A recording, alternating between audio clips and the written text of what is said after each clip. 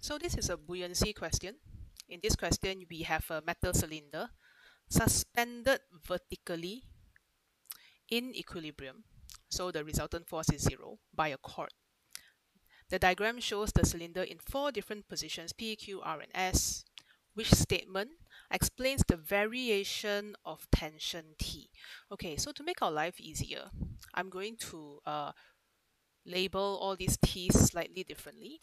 So let's say this is TP, TQ, TR, and TS. Okay, let's consider TS. It is not immersed in water. So whenever you see something immersed in water, it should immediately trigger the idea of buoyancy for you. So just as a recap, buoyancy is equal to the weight of water displaced.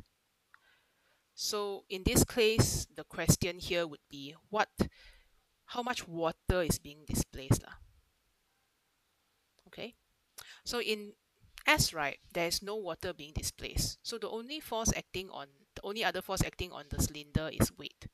So Ts is equal to mg. Okay, of course you would say that wouldn't all blocks have weight? If that is what you're thinking, then you will be right. But also at the same time, let's consider buoyant force.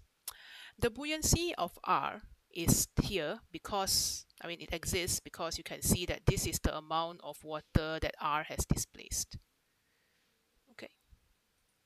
So let's say I will call this F buoyant R, and it's going to provide an upward force on the metal cylinder. Okay.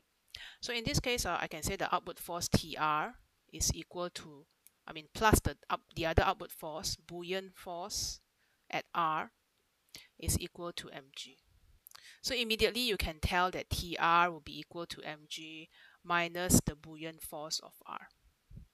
Okay, what about P and Q? Now if you examine P and Q, they seem to have different depth, but would that actually change the volume of the water displaced? The answer is no. Okay, so if you recall the equation for buoyant force, so there are two ways to think about it. The first way, right, when you think about buoyant force, is that your buoyant force is V rho G. Okay, so density of water is obviously constant, G is constant. So in this case, the volume of P is equal to the volume of Q, which is also greater than the volume of S. You can also think about this buoyant force is due to pressure difference. So it's not about the absolute pressure of the metal cylinder, but the buoyant force is due to pressure difference between the top and the bottom of the cylinder. So as long as the cylinder has the same dimensions, it should have the same buoyant force. So in this case, I will say that this FBQ and FB at position P is the same. So if I want to write out the equation for TQ and TP, TQ is equal to TP. Okay, how do I know this? Because TQ plus the buoyant force at point Q is equal to mg. So you get back a very similar expression. So the tension at Q will be the weight minus the buoyant force of cylinder Q. The buoyant force of cylinder Q is equal to the buoyant force of cylinder P. So because of this, you can say the tension in Q is equal to the tension in P.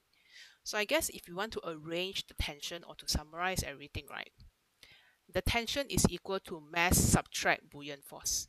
So the largest tension is TS. TS is the biggest because it doesn't have buoyant force to support, followed by TR.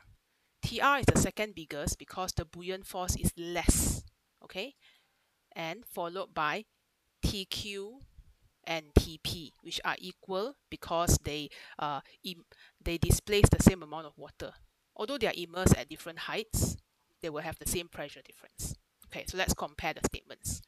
At P and Q, the tension is the same because the difference in pressure between the top and the bottom cylinder is the same. Yep, that is your answer A. So once again, buoyant force is due to pressure difference. All right, this is a pretty common objective question. At the idea that buoyant force is due to pressure difference when the object is submerged in a fluid. At Q, tension in T is less than P. This is not true lah. Tension in T and P is equal. All right, at R, okay, let's look at R. Tension in the cord is less than P. Nope, it is greater. And atmospheric pressure acts on everybody, okay? So everyone gets the same amount of atmospheric pressure. It becomes a constant variable, so it doesn't really affect the tension. At S, tension in the cord is greater, okay, sure. Not because of atmospheric pressure at S, it's because there's no buoyant force at S. The cylinder is not submerged. All right, so that's all for this straightforward concept question. The whole idea of buoyant force due to water being displaced, causing a pressure difference above and below the cylinder. That's it.